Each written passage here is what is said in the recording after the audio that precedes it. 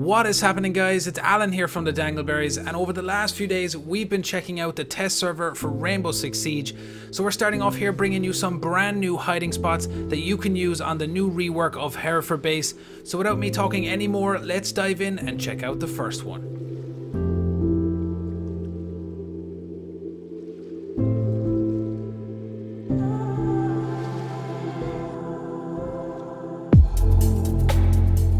Taking a look at this first spot, guys, this one is located on the first floor in the prep area. Now this is very simple. You just need to break the red and white container and you can prone and get down inside underneath that little table, and actually it covers pretty much half your body, so all you can see is your upper body and head, and this allows for a great opportunity to get that early kill in the round.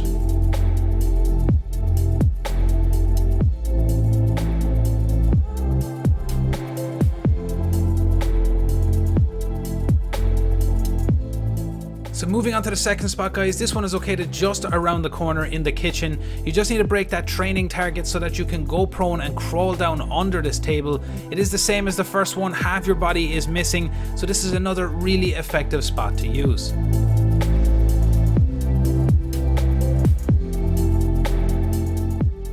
So moving on to the third spot, guys, we're heading down into the basement level of the map into the workshop. Now this one is a little bit tricky. What you need to do is vault up on top of the firewood.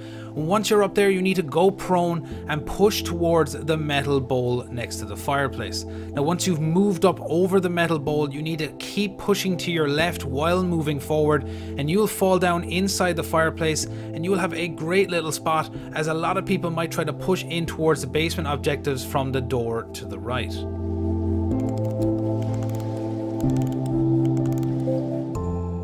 Staying down on the basement level, this next spot is located over in the barrel storage room. Now this one is probably one of my personal favorites on the map so far. I've already gotten a number of interrogations from this location.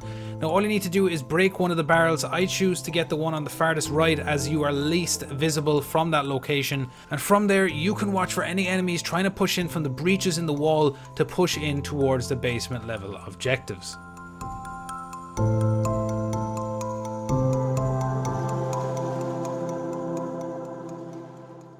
On to the next spot, guys, and we're moving up onto the second floor inside the sewing room. Now this is a very straightforward one. You just need to vault up on top of the table, walk past the sewing machines, make sure to break that small little fan, and prone down inside the corner of the desk. Now make sure your legs are behind you and you're almost invisible in the corner from anyone pushing in through the windows, and also for enemies pushing into the sewing room from the main door, as the mannequin and the chair is blocking their visibility.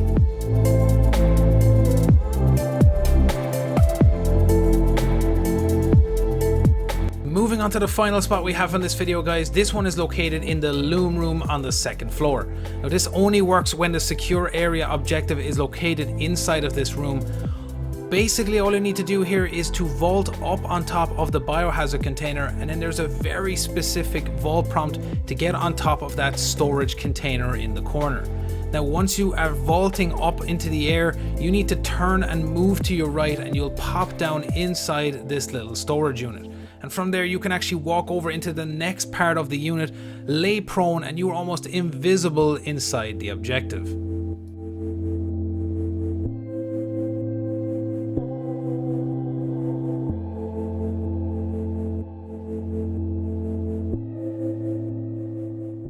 So that's it for the video today, guys. I really do hope you enjoyed it. Drop down into that comment section and let us know what your favorite hiding spot was. Now a lot of you have been asking, and yes, Ace of the Week is coming back. The new video will be tomorrow, so make sure to stick around and check out for that. Now as usual, guys, I'll make sure to let you guys know to join up on our social media, Twitter, Instagram, and of course our new Discord, where all the information on our latest videos will be put. And if you have anything you'd like to submit to us, joining up on our Discord is the best way to do that, so make sure you get over on that. The links are in the description. If you're new to the channel, make sure to hit that sub button and the notification bell so you know when we upload our next video. And as always,